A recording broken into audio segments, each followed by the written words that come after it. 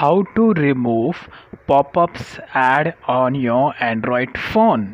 आज की वीडियो में इस मेथड को किस तरीके से अप्लाई करना है 2020 में, यही मैं आपको बताने वाला हूँ। वैसे बिंग एंड्रॉयड यूज़र ये हमें बिल्कुल भी अच्छा नहीं लगता है कि अगर हम एंड्रॉयड में कहीं पे भी कुछ वेबसाइट पे विज़िट करें और हम कहीं पर भी क्लिक करें तो हमें यहाँ पर ऐड आना बिल्कुल भी पसंद नहीं है, चाहे वो एप्लीकेशन हो या कोई रैंडम सी वेबसाइट हो।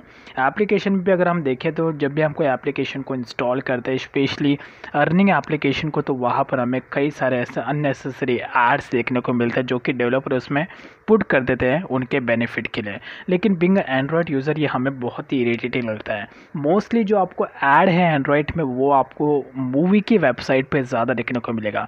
जैसे कि एग्जांपल, ये एक मूवी की वेबसाइट पे मैंने विजिट किया और कहीं पे भी मैंने क्लिक किया तो यहाँ पर ये ऐड आना यहाँ पर स्टार्ट हो जाता है, जो कि कहीं ना कहीं हमारे लिए बिंग यूज़र इरिटेशन होता है। ऐड आना इट्स ओके, बट जो हमारे लिए यूजफुल है एड्स वो अगर आते हैं तो फिर माइट भी हम उस पर अपना इंटरेस्ट शो करें।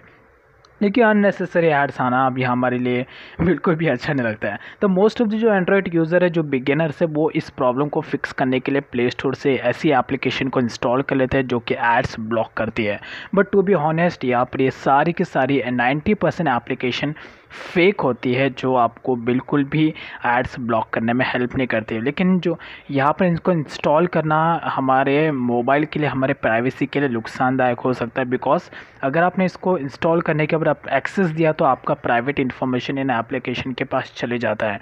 It is not the right way to block ads in your Android phone.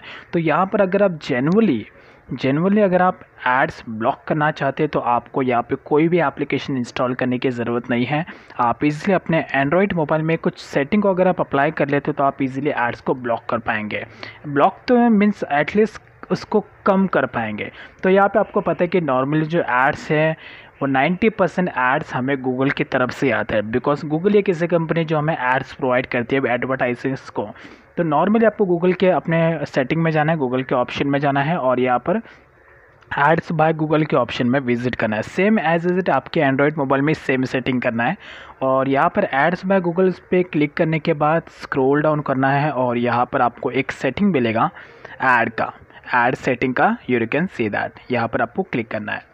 अब जैसे आप इस पर क्लिक करेंगे देन इसके बाद आपको कैटेगरीज जो होगी कि आपके मोबाइल पर आपको कौन से कैटेगरी के एड्स शो कर रहा है गूगल। ये रहा वो सारा का सारा कैटेगरी। यस, ये सारे वो कैटेगरीज है जिसके बेस पर आपको गूगल एड्स शो कर रहा है इस टॉपिक के रिलेटेड। बिकॉज ये गूगल ऐसे डिसाइड नहीं करता, गूगल आपकी एक्टिविटी को ट्रैक करता है। यस, गूगल आपकी हर एक एक्टिविटी को ट्रैक करते हैं कि आप गूगल पे क्या सर्च करते हैं, कौन से वेबसाइट पे विजिट करते हैं, उसके बेस पर आपको गूगल टारगेट करता है, फिर आपको वो टॉपिक के रिलेटेड एड्स सर्व करता है।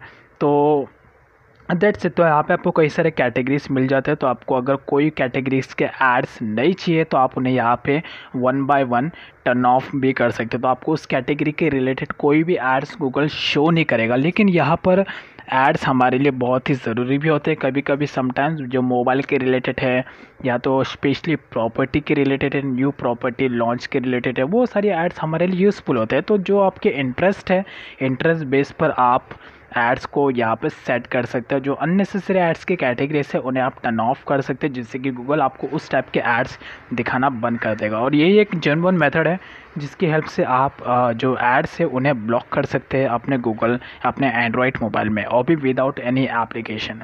So that's is all about. तो इसी तरीके से आप 2020 में इस मेथड का यूज़ करके एड्स को ब्लॉक कर सकते हैं। So this will help you in 2020 and in future as well. Thanks for watching.